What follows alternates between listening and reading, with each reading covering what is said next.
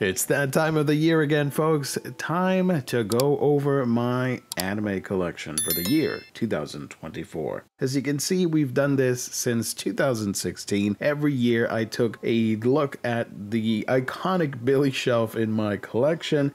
Now you're probably wondering why I'm doing this in September. Well, I got no real reason to do it other than September is my birthday month, and I thought, hey, if I'm gonna highlight my collection, I might as well do it on my favorite month of the year. That's why. So with that out of the way, let's get started and show you the updated anime Blu-ray collection for the year 2024.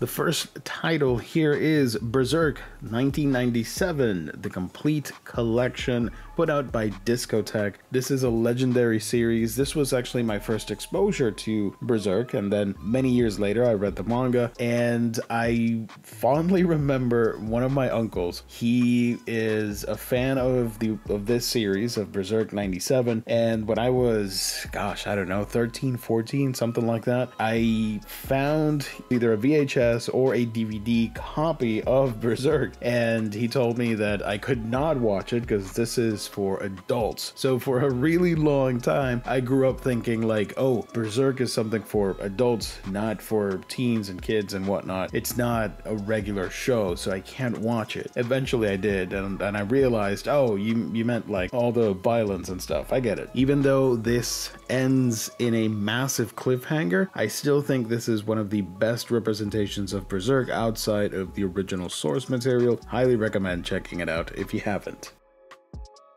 A very, very recent addition to the collection is Chihaya Furu Season 2 and 3. Unfortunately, I couldn't get Season 1. This was on sale for the Sentai Summer Sale. I was able to grab these for cheap. I think it was $25. Season 1 was going for $10, and I could not snag it in time. It sold out, and I don't think I've seen it back in stock, and the people that are selling it on third-party websites are asking a little bit too much. But I get it. It's a lot of episodes per the disc and stuff, so eventually I will track it down and finish this set. But Chihaya Furu, even though I've not read the manga, I've heard nothing but fantastic things about it, and I love me some good sports drama, and this fits the bill. I can't wait to check it out. Hopefully I don't have to wait too long.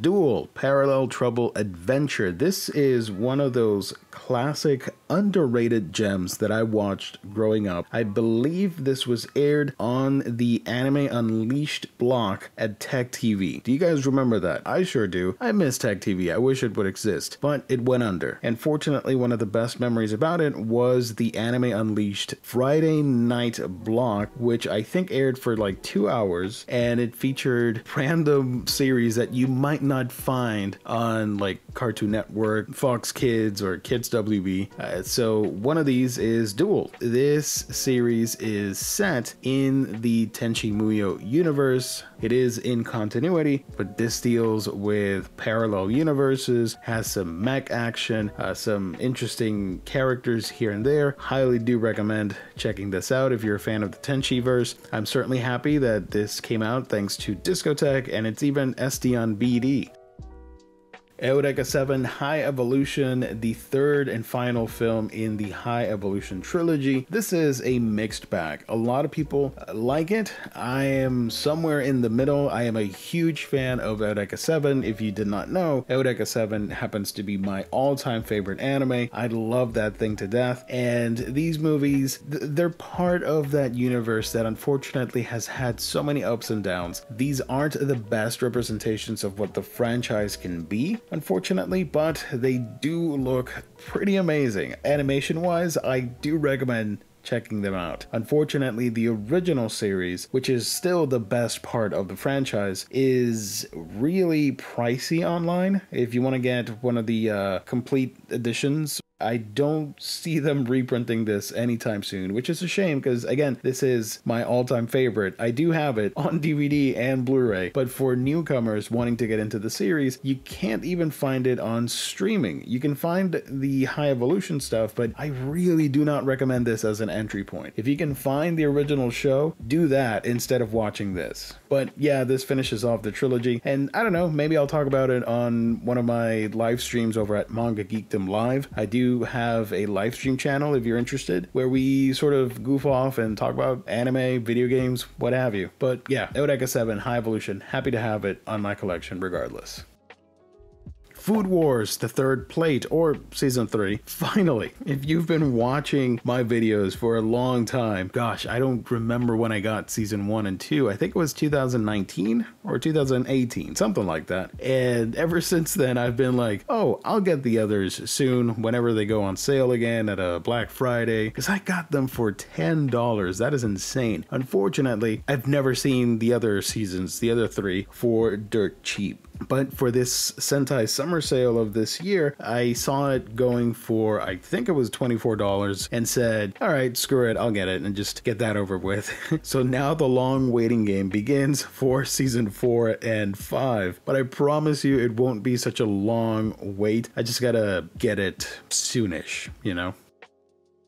IGPX, the complete collection. I've always wanted to own IGPX. A long time ago, I looked at the DVDs and thought about getting them, but I don't know, I just kind of forgot, I guess. I had other things in mind, other priorities, and thanks to Discotech, I finally now have IGPX in my collection. This is one of my fondest memories of watching Saturday Night Toonami and how it bled into Adult Swim Sunday morning, and I love this. This is the perfect combination of soap opera goodness, action adventure anime mixed with sports. I love the combination of mech racing in the future. It has an ensemble cast for the dub, which was pretty iconic back in the day. Again, as soon as I saw this announced, I was grinning from ear to ear and I knew that I had to have it, and here it is.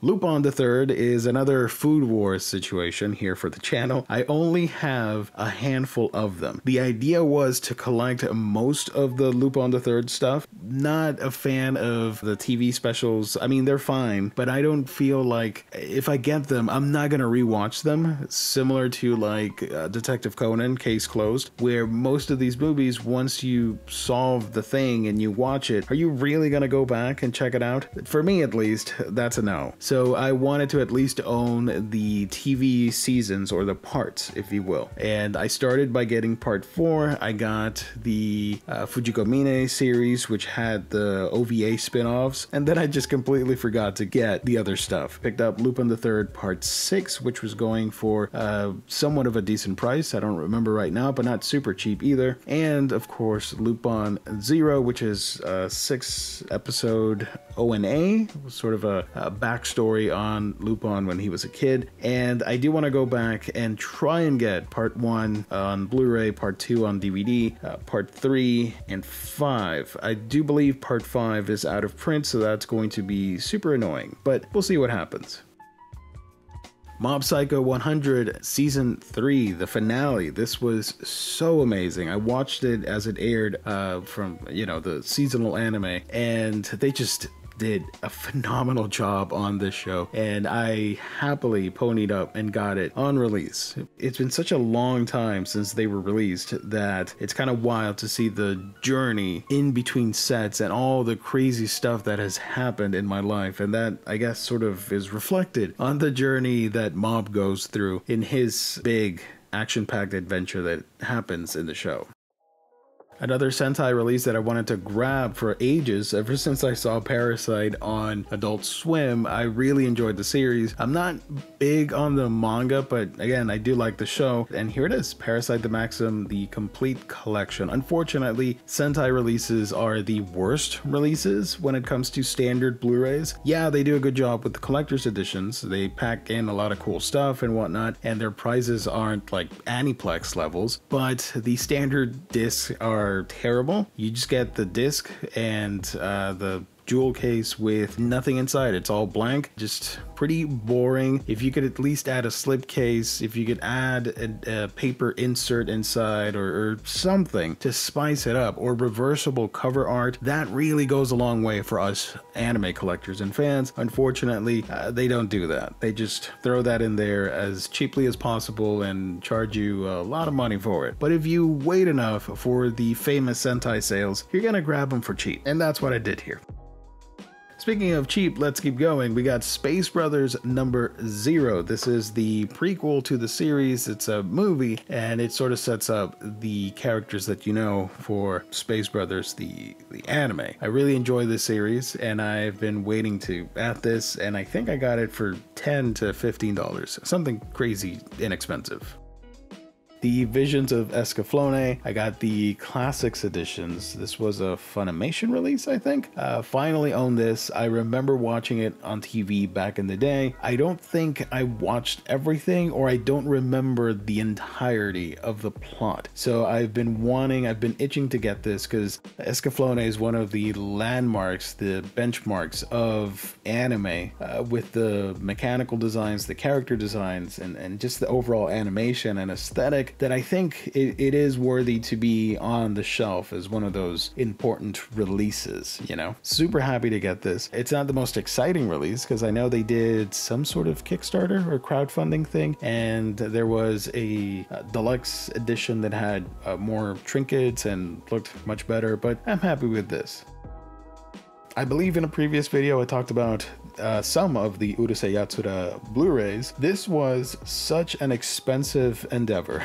I get it. It's 50 something episodes or close to 100. I don't know. There's a lot of episodes per set, and you're going to charge a lot of money for that. I believe it was $50 to $60 per set, which adds up pretty quickly because it's 4 of the seasons plus the OVA set, which I have here as well. But I'm happy to have Urusei Yatsura in the collection. One of my favorite Rumiko Takahashi creations. Unfortunately, I don't have the movies. One of them, and I'm blanking on the name, I do apologize, is horribly out of print and super expensive, and from what I've seen online, Discotek is not getting that license again in a while, so it's out of my hands, and I don't feel like collecting a series of movies to be missing one and then be frustrated about it. I'd rather just not get them, and I'm fine owning the TV show instead, as well as the OVA set. But next to it is the Sentai release of the Urusei Yatsura reboot, which I thought was phenomenal. I really enjoyed it. The animation is beautiful on it, and it really does capture the essence and charm of the original in a, you know, brand new way with modern anime techniques and art styles and stuff that I think will appeal to a lot of newcomers. Whereas, you know, the original, even though some of a good chunk of the original was well animated, some of the episodes down the line maybe aren't as crispy as you would like. But yeah, we have here the first half of the reboot for Urusei Yatsura.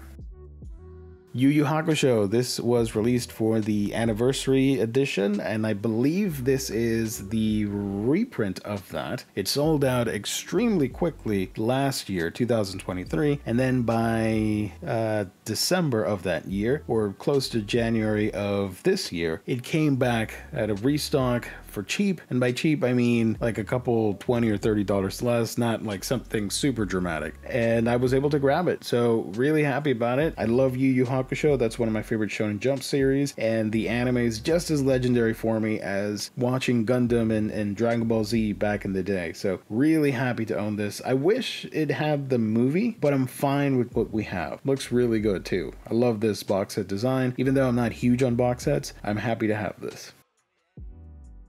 And I'm gonna slow down the footage here for you guys. One of the bigger updates for the collection is the fact that I took out all the DVDs and stored them away in a closet and some storage bins. They're easily accessible, so it's not like I'm never gonna see them again. I just thought, you know, let's bring back all the anime films that I have and stick them in here because, you know, this is the Blu-ray Billy shelf for my anime collection. I didn't want them to be in a separate shelf with other movies, so now everything's here. The only DVDs I kept are the Tenchi Muyo stuff, which is what I'm currently collecting DVD-wise, and I actually do want to marathon the whole thing, so I'm only missing 3 or 4 releases for the Tenchi stuff. So there it is, folks. That is the update for the anime Blu-ray collection in the year 2024. Now, what's awesome is that all these companies keep putting out cool stuff, and I am pretty sure I will be grabbing a ton of them. So the next update video will surely be just as cool and awesome, if you ask me. That's gonna be it for now. Thank you so much for liking, subscribing, following, whatever you want to call it. Thank you for being a part of Manga Geekdom here on YouTube. I truly do appreciate it. I don't talk about anime these days, but I was happy to bring this video back. It's a yearly tradition for the channel. I had to do it. Thank you so much once again. God bless. Stay safe out there. I will catch all of you on our next video.